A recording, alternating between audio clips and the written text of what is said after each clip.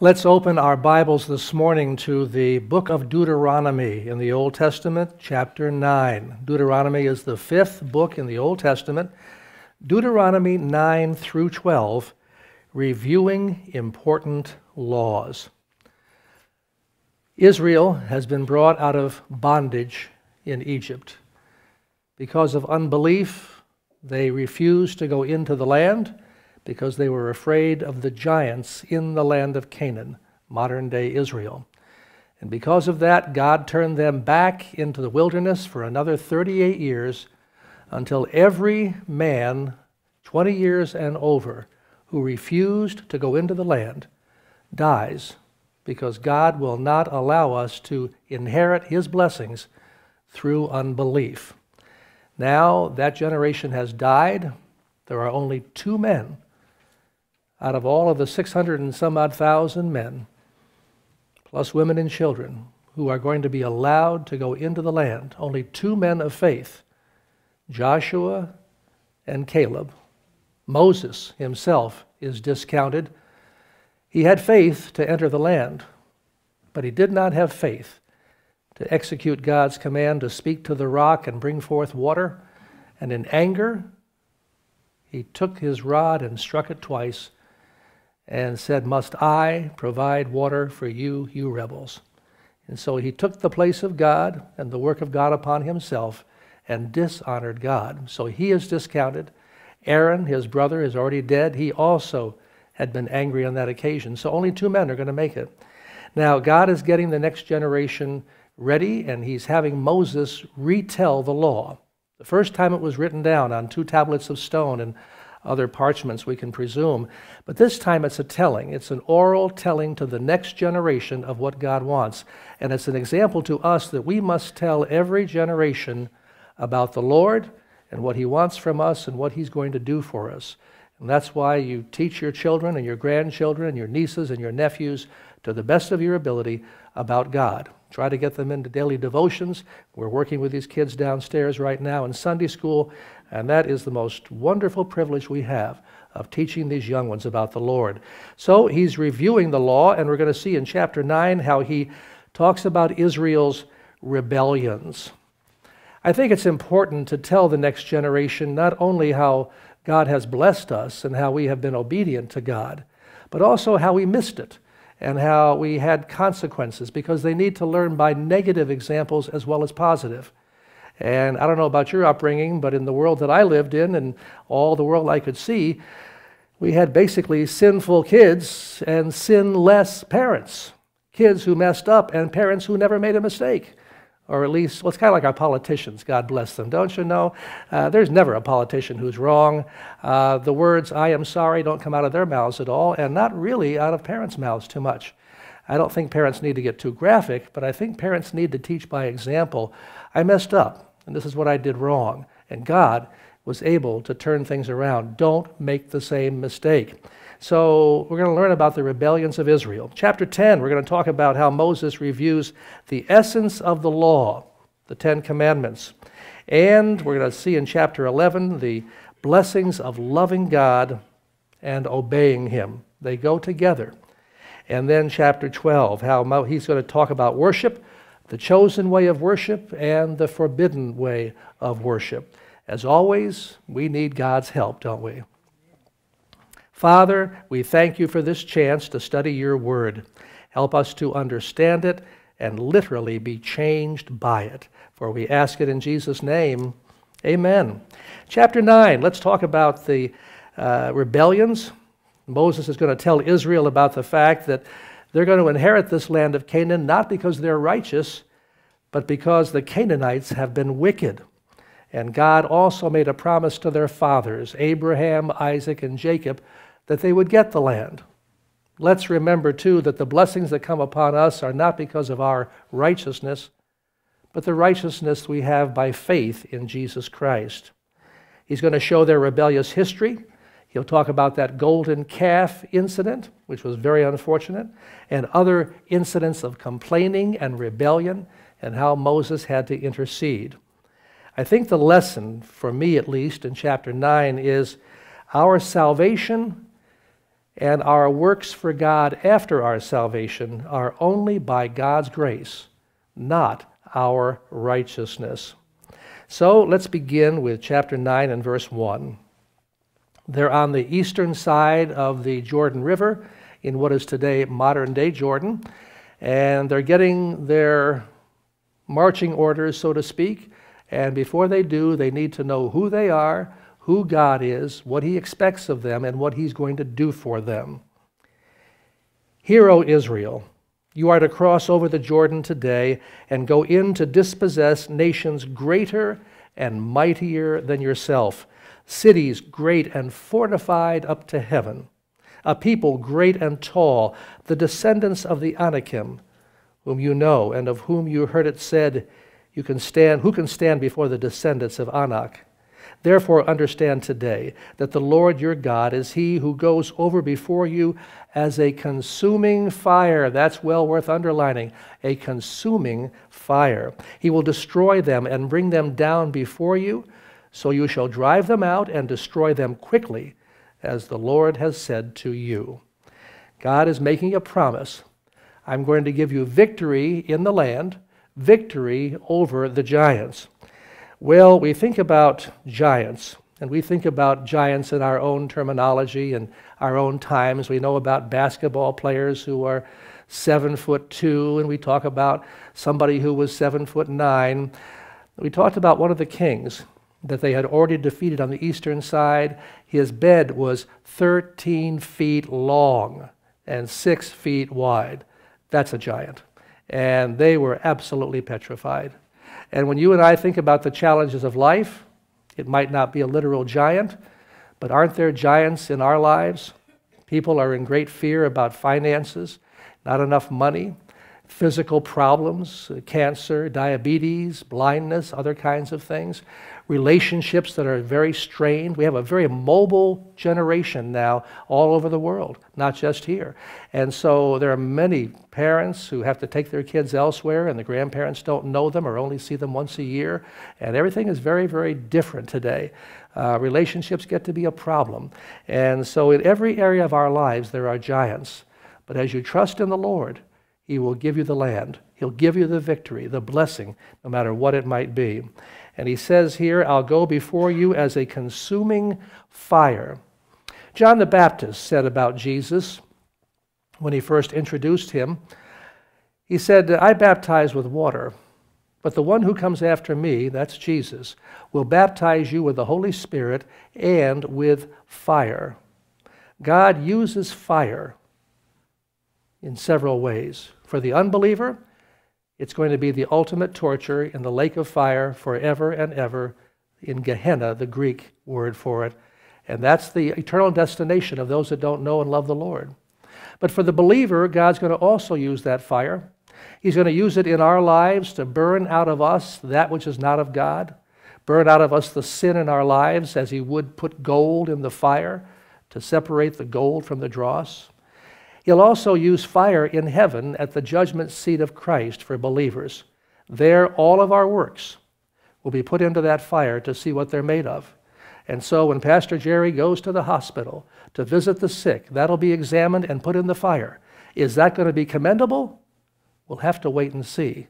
If it was done with a pure heart, with glory to God, and by God's obedience, I'll be rewarded. If it was done because I think I have to earn a paycheck, and I'm begrudging, and I'm looking at my clock and want to get in and out and hope the person is maybe asleep or down getting an x-ray, I will lose that reward. And so how it's going to be for all of us, motive, and who has directed those works, all part of what God's going to do. All right, now he goes on to say, verse 4, do not think in your heart after the Lord your God has cast them out before you, saying, because of my righteousness the Lord has brought me in to possess this land. But it's because of the wickedness of these nations that the Lord is driving them out before you. It's not because of your righteousness or the uprightness of your heart that you'll go in to possess the land, but because of the wickedness of these nations that the Lord your God drives them out from before you, and He may fulfill the word which the Lord swore to the fathers, Abraham, Isaac, and Jacob. Therefore understand the Lord your God has not given you this good land to possess because of your righteousness, for you are a stiff-necked people. Now you'll notice already in this passage repetition. He's made that comment at least 3 times in just a few verses about your righteousness. But he's speaking to them, not reading to them. When you give somebody a written document, you don't need to repeat yourself. But when you are speaking, repetition is important. And even sometimes in writing, there's an old newspaper adage for the reporters, tell them what you're going to tell them. Tell them, and then tell them what you told them. And certainly that applies in speech as well.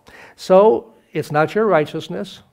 Now in my life it's different, because when I get blessings, it's because I pray and I study God's Word, and I'm more diligent than many people, and I'm better looking than some people, and because I work harder, and on and on and on. That righteousness is due to my particular work, right? Not at all. Not at all. The righteousness of man, apart from God, is, as Isaiah says, like filthy rags before God. And not to be indelicate, but the literal translation is menstrual rags. That's what God thinks of our righteousness. And the Bible says there is none righteous, no, not one. The only righteousness that we can have is the righteousness by faith in Jesus Christ. Paul said to the Roman church he was delivered up because of our offenses, and he was raised up because of our justification or our righteousness. Our sins put Jesus on the cross. God raised him to show that our sins were forgiven. And as we have given our sins to Christ by faith, he has given us his righteousness by faith. So next time we think it's because we're doing a lot, no.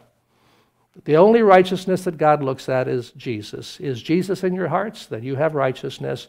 And the good works that we do, that's important to show the love that we have for him and the ability to listen to what he wants to do. But it doesn't make us righteous.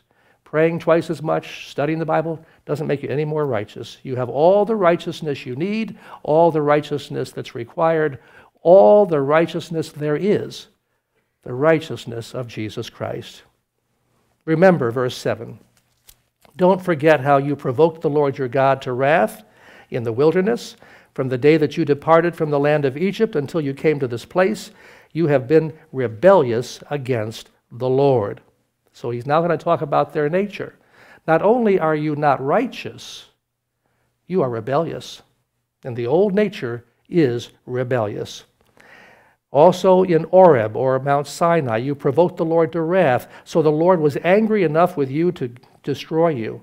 I went up on the mountain to receive the tablets of stone, the tablets of the covenant which the Lord made with you. I stayed on the mountain 40 days and 40 nights. I neither ate bread nor drank water. Then the Lord delivered to me 2 tablets of stone, written with the finger of God, and on them all the words which the Lord had spoken to you on the mountain from the midst of the fire in the day of the assembly. It came to pass at the end of 40 days and 40 nights, the Lord gave me the 2 tablets of stone, the tablets of the covenant. The Lord said to me, Arise, go down quickly from here, for your people whom you brought out of Egypt have acted corruptly. They have quickly turned aside from the way which I commanded them. They have made themselves a molded image. Notice the word your. God and Moses will batter that back and forth kind of like a tennis ball. When God is angry with them, he'll say, they're your people. When Moses stands up to God, he says, they're your people. Now, it's not just when they're angry, but in a sense, God does see them as belonging to the shepherd, and the shepherd certainly sees them as belonging to God. As a pastor, I see that those that come in the door are, by God's grace, my responsibility, whether it's one time they come or they stay for years. And I'm to look to the Lord and pray for them. As somebody leaves, I want to know about it, pray for them, and release them into another shepherd's hands. At the same time, I realize they don't belong to me, they belong to God. Think of that also with your children, because they're God's gift to you, but they're only being lent to you. That's why we have a dedication service, to let everybody know they really belong to God. And when they're starting to act up, then you put them on the altar, or as Bud said at Tuesday night prayer meeting, I've been using it a lot, Bud, since then, put them in God's inbox. He has a big inbox. And put those kids, and if they start to get that foot out or that hand, shove them back in and slam that door tight. And don't go near it, because that inbox has no key to get back in again, okay? Anyway, you've been rebellious. I came down. What did I notice? Verse 13, the Lord said, I have seen this people. They're stiff-necked. You know what stiff-necked is, don't you? They just rear back. I've got a new job now. I'm a puppy walker, and I've got an 8 to 9 week old Samoyed that I'm walking, and nobody had to teach that little fellow about a stiff neck. When he has to go back into the house and upstairs into his cage, he has understood the definition of stiff-necked. Took him out this morning. He was happy to come down, go back up into that cage. He rears back, and I had to drag him, all 13 pounds of him, and let him know that he wasn't even alive 9 weeks ago, and I know more than he does. At least I think I do. Anyway, stiff-necked, that's how they were. Let me alone, verse 14, that I may destroy them, God says. I want to blot out their name from under heaven. I'll make of you a nation mightier and greater than they. So God says, I'll start all over again. What a nice invitation, huh? So I turned and came down from the mountain that burned with fire, with the 2 tablets of the covenant in my hands. I looked, and behold, you had sinned against the Lord your God, had made for yourselves a molded calf. You turned aside quickly from the way which the Lord had commanded them. I took the 2 tablets of stone, threw them out of my hands, and broke them before your eyes. And I fell down before the Lord as at the first, 40 days and 40 nights. I neither ate bread nor drank water because of all of your sin which you committed in doing wickedly in the sight of the Lord to provoke him to anger. I was afraid of the anger and hot displeasure which the Lord was angry with you to destroy you, but the Lord listened to me at that time. Here's his intercession. The Lord was very angry with Aaron and would have destroyed him, so I prayed for Aaron also at the same time. Then I took your sin, the calf which you had made, burned it with fire, crushed it, ground it with fire, or ground it very small until it was fine as dust. I threw its dust into the brook that descended from the mountain. So God said, go on down and see those people of yours. Here Moses has been fasting 40 days and 40 nights. Nobody else in history, as recorded by the Bible, had fasted that long, except for Jesus, many years in the future, 1,500 years down the road. So the poor guy comes down. He's got the 2 tablets of stone. He's probably a little bit weak, I would think, after that many days of no water and no food. And he sees that Aaron, his brother, had succumbed to the pressure of the people and had made a golden calf so they could bow down and worship and say, this is the God who led us out of Egypt. So they're violating the commandments which they knew about. Thou shalt not make any carved image of anything in heaven or the earth or the sea. So already they're breaking the commandments. So Moses, in anger, takes the tablets of stone and breaks them. Now, I was just thinking about something. He's angry with them. He grinds up this calf, makes them drink it, drink their own sin. Do you think he sat down for a good full meal to get refreshed after those 40 days and 40 nights? I don't think so. I think he had such anger anyway. He went right back up on that mountain, and another 40 days and 40 nights. That puts him twice as far as Jesus did. He had to be one hungry fellow. In any event, when God does help you in fasting, you are sustained. But he is really having to prostrate himself before God. He's an intercessor. He has a wonderful heart for intercession. But who gave him that heart? We look at how God works in people's lives and brings forth fruit. We see compassion developing, mercy, intercession. Where do those qualities come from? They come from God. Anybody who's been in the Lord for a long time knows the old nature is not compassionate. It does not want to intercede, but the new nature does. Let the new nature come forth. So that was the golden calf incident. Verse 22, here are 2 more. At Taberah, at Massa, in Kibroth Hattaavah, you provoked the Lord to wrath. At Taberah, they were just complaining in general about their lot in life. Then there was Massa, I think that was water, and Kibroth Hattaavah was food. They were tired of the manna that God gave. And so God gave them quail until it came out of their nostrils. And they had to eat it morning, noon, and night, and he ended up killing a large number of them. Watch out for complaining. A complaining spirit. Complaining is ultimately against God. When you and I complain, it's music to the devil's ears. Oh, he loves to know that God's people are not happy with him. But For God, it makes him angry. What we're saying is, God, you're not doing a good job, and I'm unhappy with you. We don't really want to say that, but that's what's coming out. So what did Moses do now? God wanted to really destroy them. I prostrated myself before the Lord 40 days and 40 nights. I kept prostrating myself because the Lord had said he would destroy you. And I prayed to the Lord, and look at this beautiful prayer. O Lord God, do not destroy your people and your inheritance, whom you have redeemed through your greatness, whom you have brought out of Egypt with a mighty hand. Notice the word you and your. He's putting these people right before God. They belong to you. Remind God that these are his people. He knows it, but we need to know it. Remember your servants, Abraham, Isaac, and Jacob. So don't destroy these people because, first of all, they're yours. Second of all, you made a promise to our fathers to give us this land, and these people have to enter this land to fulfill that promise. So don't look on the stubbornness of the people, lest the land from which you brought us would say, and here's the third reason, because the Lord was not able to bring them to the land which he promised them, and because he hated them, he has brought them out to kill them in the wilderness. Yet they are your people and your inheritance, whom you brought out by your mighty power and by your outstretched arm. So, number one, don't destroy these people because they belong to you. Number two, don't destroy them because you promised Abraham, Isaac, and Jacob to take these same people into the land. Number three, this will be a bad reputation for you, God, because Egypt is going to say, he delivered them and then he got angry and killed them. What was that all about? It's going to be an embarrassing blot on your name, God. Finally, they're yours, and they're your inheritance. You take care of them. That is really putting them on the altar, putting them in God's inbox. If you and I will do that, not necessarily involved with God wanting to destroy the people, he doesn't want to destroy us, but when you're wrestling with something or someone, put that person on the altar. My mother and I did not get along for a number of years when I was in the practice of law. We didn't even talk for some time. And Mother had really had trouble with me, and she had talked to my younger brother, who was the first one saved, and he said, put Jerry in the box. Put the box on the altar. Put the lid on the box. If his hand flops out, gently put it back in again and walk away.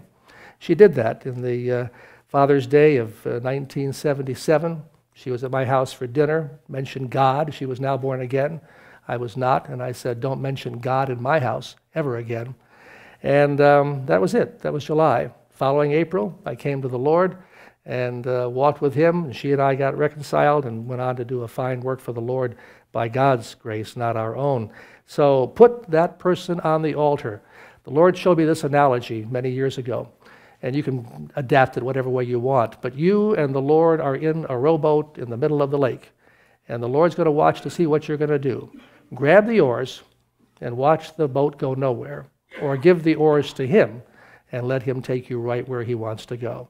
You and I need to get our hands off the altar, the oars, or horse and carriage. You got the reins, give the reins to him, whatever. Don't take this ridiculous statement that I heard when I was young. God is my co-pilot.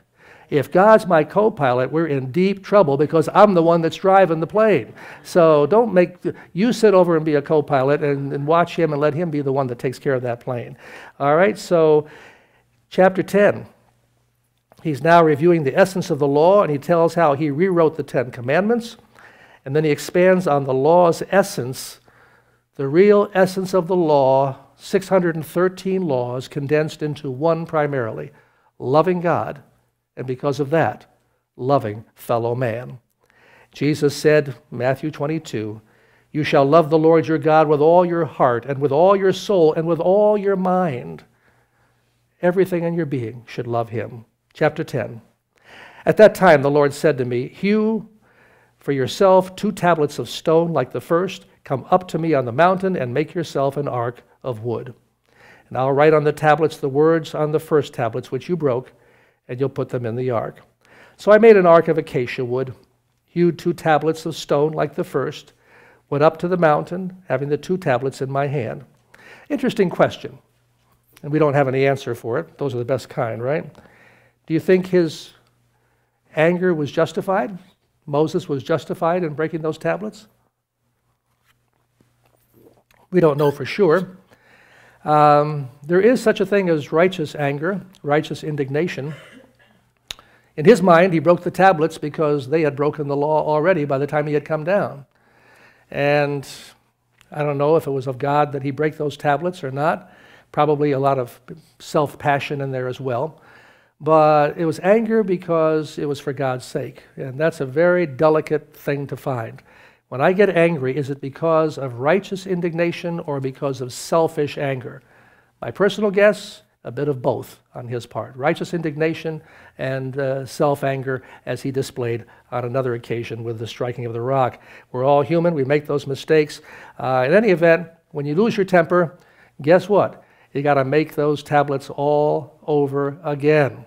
If you struggle with anger, if you struggle with temper, you do a lot of damage, and it takes a lot of damage control to get things back again.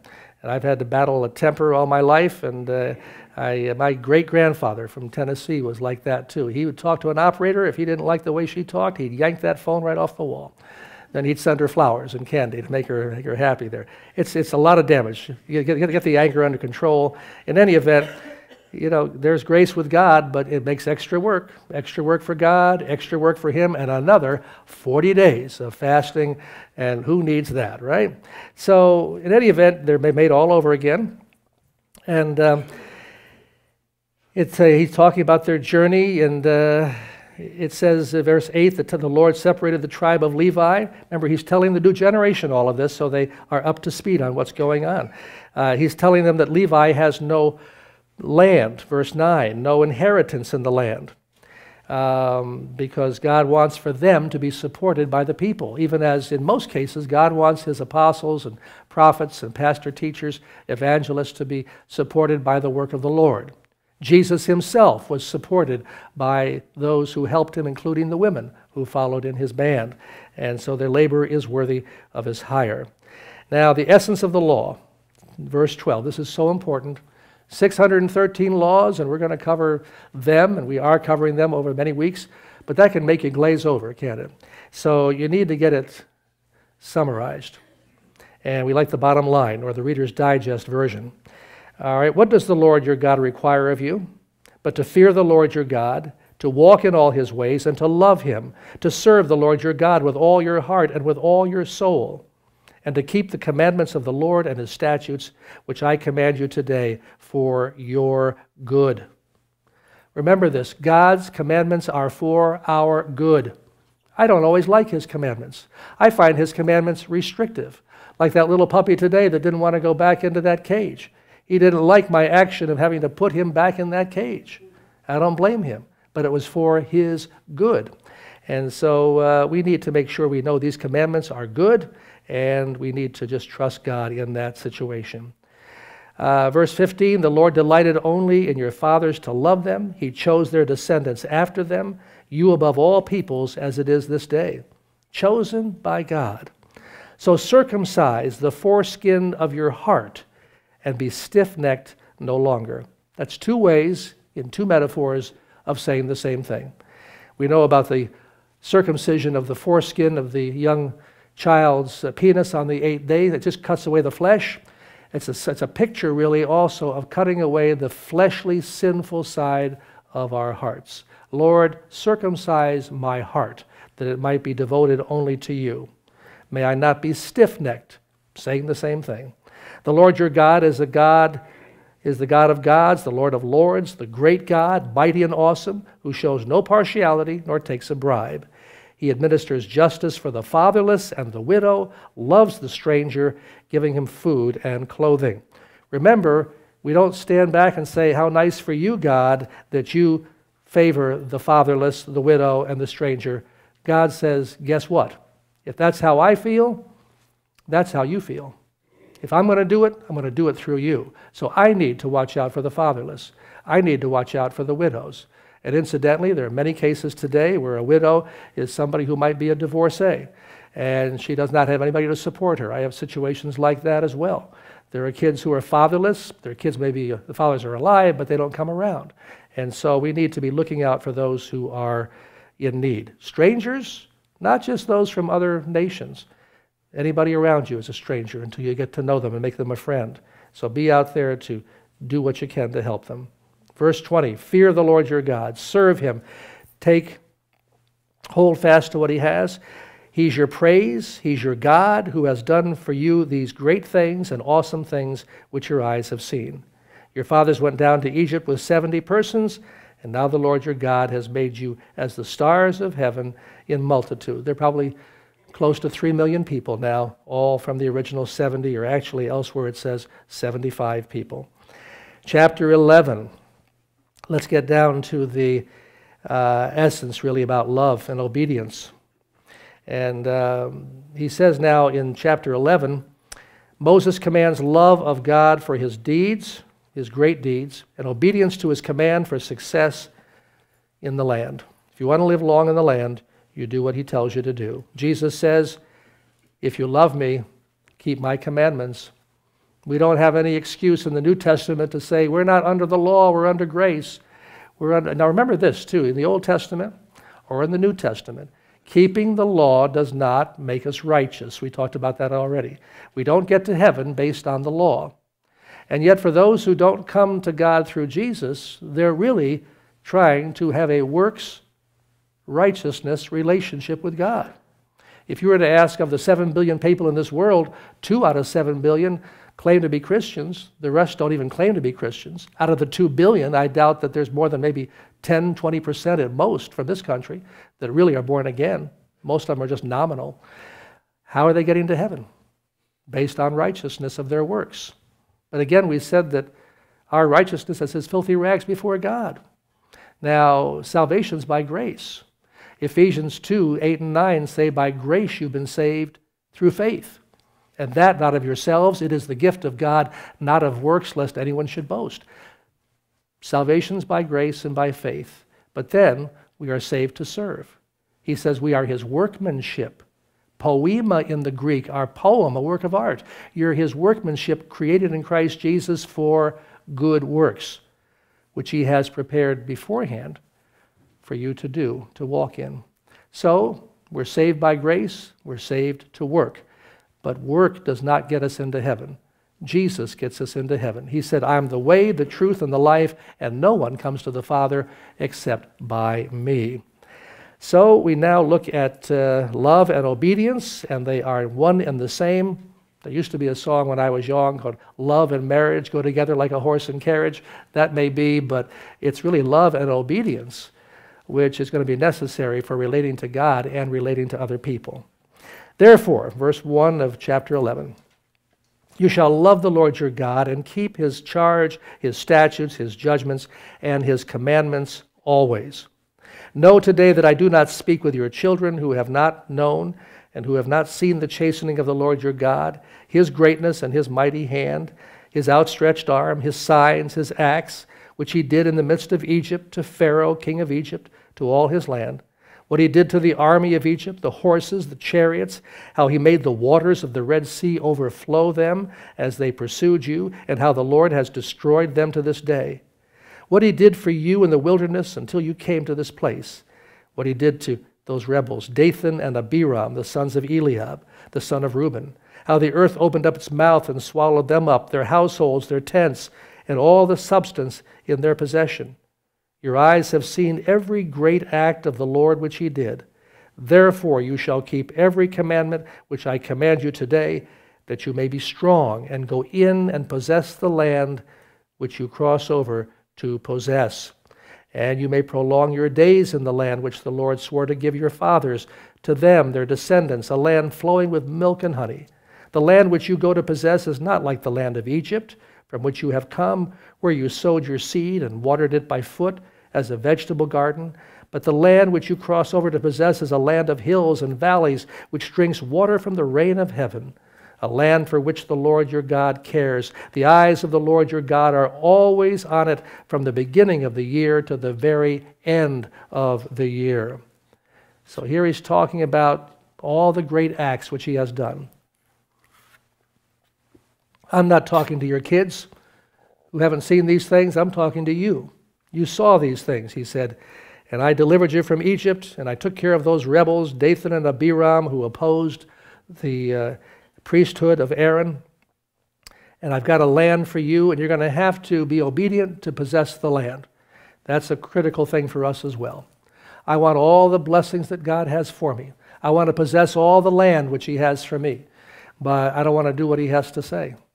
And it's kind of like marriage. The husband says to the wife, I want all the pleasures of marriage, and I want all the comforts of marriage, and I want the freedom to come and go and find other playmates and have fun, but I still expect for this to be a blessed marriage and you to do your part. Well, the divorce courts have had a lot to say about that, haven't they, huh? And it just doesn't work. It just does not work. Or your boss. I expect you to pay me and what have you, but I'll come when I want and go when I want and do what I want and badmouth you when I want to. Most bosses are not terribly open to that idea. So obedience is going to be necessary for a blessing. And this new land is not like you had in Egypt. In Egypt, the Nile River would overflow, and they had to have irrigation ducts and systems to be able to get the water to get the crops going. This will be two rains, the early rain and the latter rain. It's going to rain down from heaven right on this beautiful land, which I'm going to give you. Verse 13, if you earnestly obey my commandments, which I command you today, to love the Lord your God and serve him with all your heart, with all your soul, I'll give you the rain for your land in its season, the early rain, the latter rain, that you may gather in your grain, new wine and oil. I'll send grass in your fields for your livestock, that you may eat and be filled. Take heed to yourselves, lest your heart be deceived, and you turn aside and serve other gods and worship them. Lest the Lord's anger be aroused against you, and he shut up the heavens, so there be no rain, and the land yield no produce, and you perish quickly from the good land which the Lord is giving you. Does that apply today? You don't put God first, there'll be no blessing. Oh, there are people that don't know the Lord who are wealthy, and they have a lot of success in the world's eyes. But the psalmist struggled with that in Psalm 73. We all struggle. You know, I love you, Lord, and I don't have a whole lot of extra money, and I don't have a whole lot of extra this or that. And the guy across the street doesn't love you. He's an avowed agnostic or an atheist. And oh, he's blessed. He's driving 3 cars and blah, blah, blah. And the other person seems more blessed than you. The psalmist struggled with that. Does it really pay to serve the Lord when the unrighteous seem to be so blessed? And then halfway through the psalm, he says, I then went into the sanctuary, and I saw their end. They are on a slippery slope, and there's no one who can bring them back. Because we're not just talking about time, we're talking about eternity. Where will they spend eternity? With the Lord or not? And so obedience is necessary. And he says also about this matter of rain, or crops, or what have you. I'll use that again in the future. Not just in the Old Testament, not just for the church age. I'm going to use that in the millennium. So in the millennium, the prophet tells us that all people will go to Israel to worship at the foot of the King, the Lord Jesus, in Jerusalem.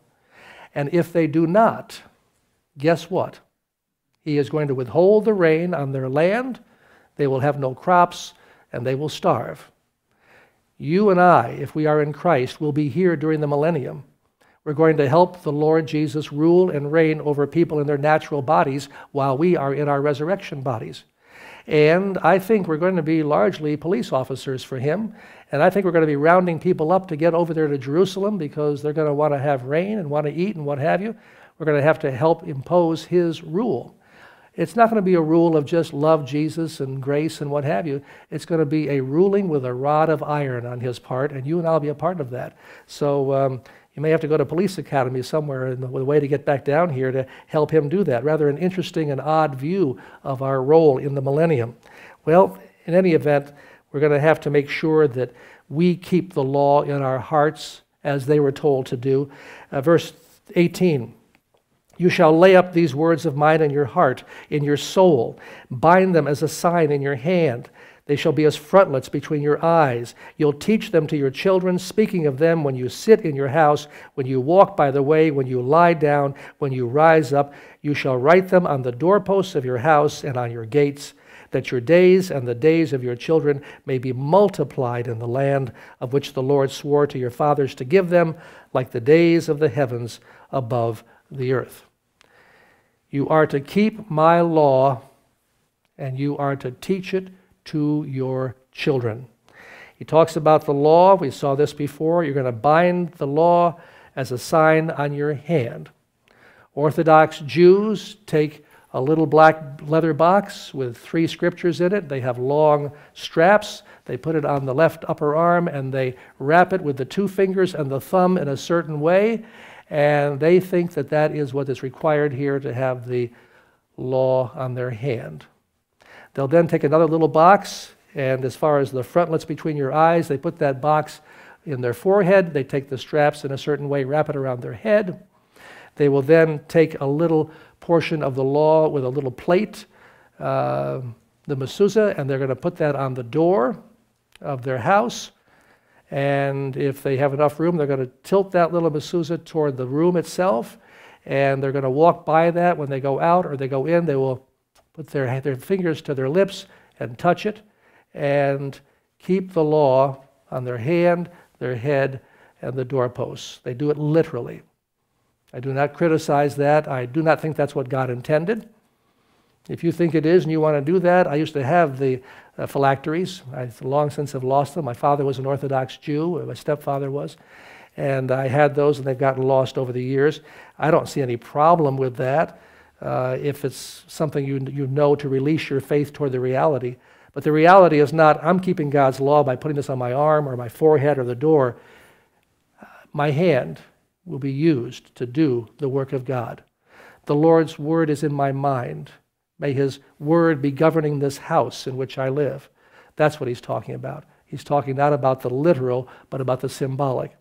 As we had communion this morning, I don't see that literally as the body of Jesus Christ. This is the body. No, it's a cracker representing the body. I don't see the cup as the blood, but representing the blood. I don't see the oil as literally the power of the Holy Spirit. It's a symbol. And so we use symbols all of the time. But make sure that the reality is there. And if you need a symbol, if you need something physical to remind you of the reality, I don't see any problem with that, so long as the symbol itself does not become a ritual. If the symbol becomes a reality, that's not right. That's why God said, no carved image of anything in heaven or earth. I'm bigger than your understanding of me. Keep me in your heart. Verse 22, keep all these commandments which I command. Love the Lord your God. Walk in his ways. Hold fast to him. And the Lord's going to drive out all these nations from before you, and you will dispossess greater and mightier nations than yourselves. Every place on which the sole of your foot treads shall be yours. From the wilderness and Lebanon, from the river Euphrates, even to the western sea shall be your territory. When Joshua leads Israel into the land, he is going to be told how to move forward to take the land. And every place where they place their foot as they trust in God is going to be theirs. From the wilderness, that's down in the Arabah in the south, to Lebanon in the north, from the river Euphrates over in modern-day Iraq on the east, all the way to the Mediterranean. Now, that's far more land than they have now. But that land is going to be theirs, and that's the land that was promised to Abraham. Not the land they have right now. This is a puny portion of it. But the land that's going to be coming through Jesus Christ will fulfill these borders. Verse 26, I set before you today a blessing and a curse. God makes it very simple. How many of you have had children? Did you ever have either verbally or in writing do's and don'ts? Do this and you get blessings. Do that and you get whipping, right? And they need to know those things. And it's wrong to discipline a child for something that he had no concept of that was wrong. That's why God has all these 613 laws. I'm not going to judge you based on what you don't know. But here, he's telling them, I'll give you blessings and I'll give you curses. The blessing, if you obey the commandments of the Lord your God, which I command you today. The curse, if you do not obey the commandments of the Lord your God, but turn aside from the way which I command you today to go after other gods which you have not known. Now it shall be, when the Lord your God has brought you into the land which you go to possess, you shall put the blessing on Mount Gerizim and the curse on Mount Ebal. Are they not on the other side of the Jordan toward the setting sun, in the land of the Canaanites, who dwell in the plain opposite Gilgal, beside the terebinth trees of Moreh. You will cross over the Jordan and go in to possess the land which the Lord your God is giving you, and you'll possess it and dwell in it.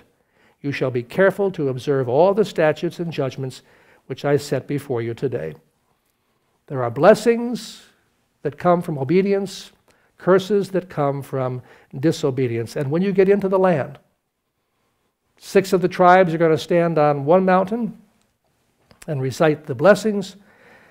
That's on Mount Gerizim. And 6 tribes are going to stand on Mount Ebal and will speak forth the curses. It's going to say, he who does so-and-so is going to be cursed, and he who does so-and-so is going to be cursed or blessed. He wants to make it simple and make it understandable. And that's why when you give rules and regulations to your children or employees, make sure they understand. Do you understand what I'm talking about? You understand the consequences, and then they go forward. And now he says in chapter 12, this is important for us, there's a right way to worship, and there's a wrong way to worship. Moses is going to give God's chosen way of worship, and that's going to be entailing, first of all, destroy the pagan worship centers that the Canaanites have had. I want you to worship at a single sanctuary of my choosing. And I also want you to offer only what I prescribe as a sacrifice. God's forbidden way of worship is going to involve avoiding all of the pagan practices. And so we must worship God in His chosen way, the only way, through Jesus Christ. Jesus makes 2 statements about that. One day he's at the well with the woman at the well, and she's asking, where is the right place to worship God? She says, you Jews say in Jerusalem, and we say in the Samaritans right here. And the Lord says there's going to come a day when they will worship God in spirit and in truth. You and I need to worship the God in spirit and in truth, the God of all creation. Truth, meaning by His revealed truth, and in the spiritual realm of our being, reaching out to His Spirit. And Jesus again said, I'm the way, the truth, and the life. No one comes to the Father except by me. So those are the standards that we have for worship today. What about in those days? Chapter 12 and verse 1. These are the statutes and judgments which you shall be careful to observe in the land which the Lord your God is giving, all the days you live in the land. Utterly destroy all the places where the nations which you shall dispossess served their gods, on the high mountains and the hills and under every green tree. You shall destroy their altars, break their sacred pillars, burn their wooden images with fire, cut down the carved images of their gods, and destroy their names from that place. You shall not worship the Lord your God with such things. You shall seek the place where the Lord your God chooses out of all your tribes to put His name for His dwelling place, and there you shall go. There you shall take your burnt offerings, sacrifices, tithes, heave offerings of your hand, vowed offerings, free will offerings, firstborn of your herds and flocks. And there you shall eat before the Lord your God. You'll rejoice in all to which you put your hand.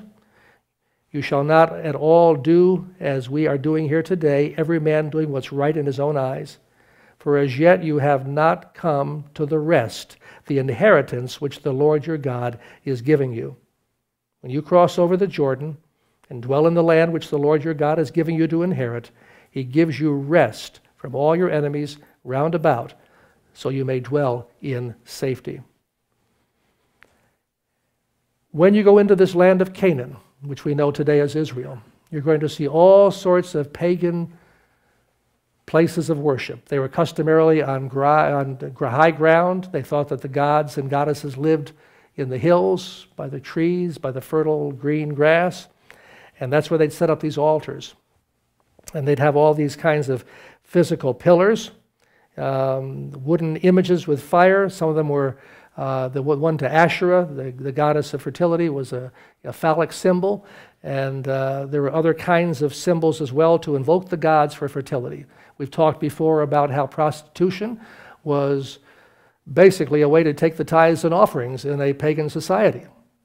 And if you wanted to be blessed by the god, Baal, the fertility god, or others, then you would have sex with the temple priests, the prostitutes, male or female, and you'd pay them the fee, and that sexual act, as well as your money, would be your way of supporting the temple and asking the god to bring fertility, bring us children, bring us crops, and what have you.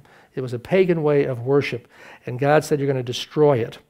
And I want your offerings and your sacrifices and tithes not to go there, but to go the place I tell you to go to. I want you to eat before the Lord, verse 7, and rejoice that He's put... See, God wants to be a part of all of our lives, and especially the part of our worship. And He says, I want you to cross over. I want to give you rest, rest from your enemies. That word rest is picked up in Hebrews, where Joshua, it says, did not give them rest. Hebrews tells us that there is still a rest for the people of God. Quoting David, it says that today is the day of rest. And I understand that to be the Sabbath for the church, not Saturday, which is the Sabbath for Israel before Jesus Christ came. Sunday is not the Sabbath, although I call it Sabbath rest. It's a celebration of the resurrection. But Hebrews 4 tells us that our rest is in Jesus as we cease from our labors and allow Him to carry out His work in us. Now, maybe you carry 2 jobs or 3 jobs, and maybe you get tired, but you should still be resting in Jesus, knowing that, Lord, you are the one who designs my activities. You impel me to do it. You create the opportunities to do it. You bless it, and it's all for your glory. In any event, I do not want you to worship as the world does. Now, today, you don't find too many of these Asherah poles around, I wouldn't think, or too many altars, but they are around. Right now, I'm taking a young man to work who has to work in a pizza place nearby, and he's struggling as a Christian with the environment because the owner allows one of the young men to blast his music so they all can hear it. And he says, Pastor Jerry, this is not rock and roll. This is not edgy stuff. This is not rap. This is definite lyrics worshiping Satan. I remember the days, Fred, early on, you were introducing us to backward masking, where there was a subliminal message. If you listen to music, even Christian music, that playing forward sounded great, and you played it backwards, and you'd hear, Satan is God, worship him. Those are the old days. That was 30 years ago. No more backward masking, or if it is, it's not necessary. It's right out there. It's right out there. And yeah, a lot of stuff is loose and talking about sex and etc., but we're talking about worshiping Satan and lyrics to that effect right out there in the open. I'm trying to work with this young man and praying as I drop him off to go on into this job. He's not a kid, he's 30 years of age, but he's struggling as a Christian in working in this environment.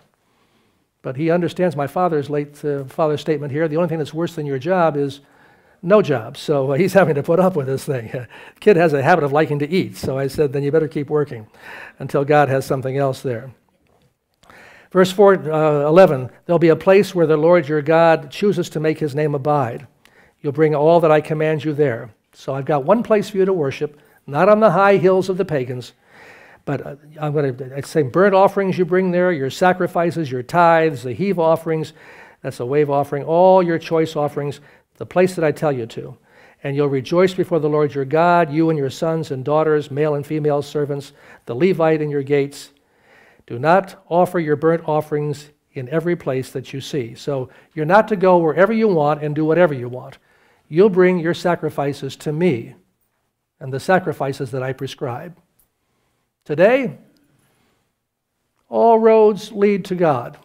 There's only one God. We serve God wherever we want to serve Him, and whatever I want to do, that's not the way. We come God's way through Jesus Christ. Now, that's necessary for salvation. Going to church is not necessary for salvation. But what does church offer? A sanctuary, a home. A church is many things, and I think about this almost daily. For some, it's a home, a family. For some, it's an emergency room or a crisis center. For some, it's actually a means of an expression of self-worth until they can really transfer to the self-worth in Jesus Christ. It can be many different things. But I like to think about the church as a family and an army to protect and to support so that the devil can't get to you. Because Paul said to one young man who was sinning, throw him out into the world and let the devil have at him, and when he learns his lesson, he'll come back. So if that's what you do to punish somebody by not letting him come to church, there are a lot of Christians out there who are punishing themselves by not getting involved with church. Well, there's so many hypocrites in the church, I don't want to go. We always have room for one more. Come on in, buddy. Don't worry about it. Come on in. We'll love you. In all sincerity, not hypocrisy either. Verse 20, the Lord your God enlarges your border as he promised you. Let me eat meat because you long to eat meat.